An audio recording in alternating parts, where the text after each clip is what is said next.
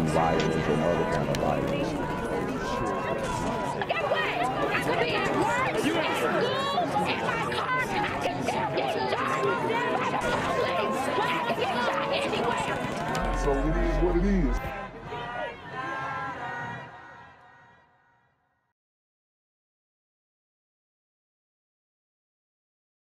Today, tens of thousands of people are marching against gun violence throughout America, including hundreds right here in the Twin Cities. The March for Our Lives push comes after deadly mass shootings in Uvalde, Texas, and Buffalo, New York.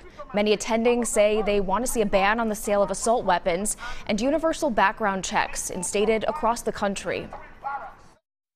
It's heartbreaking. I mean, there's just no way to express it in words, I think.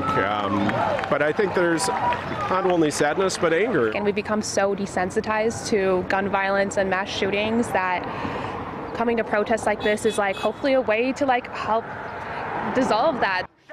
Tonight on our news at 6, how gun lobbying groups are reacting to today's rally. I'm here on the corner of MLK and Frederick Douglass, where a shooting just took place. And as you can see, it's a pretty rough area. So I'm basically risking my life reporting on this madness. So make sure you do me a favor and hit the subscribe button. Like the video, hell, share the video.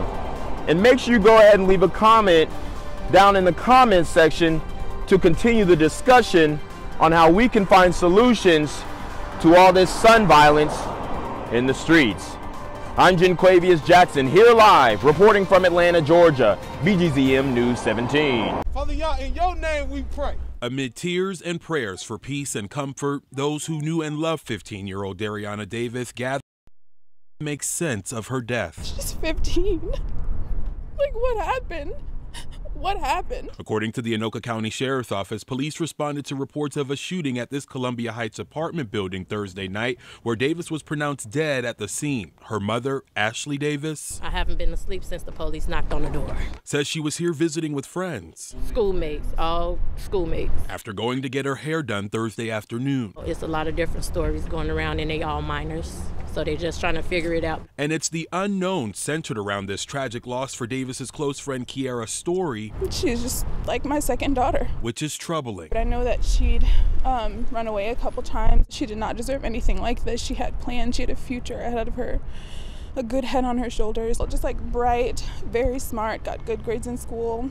A good friend. Columbia Heights Public Schools, where Davis was a sophomore, released a statement extending their condolences, saying in part, "Gun violence has taken too many loved ones from our families, and we are deeply saddened by this death." I need whoever did this to turn themselves in. 1, 2, 3.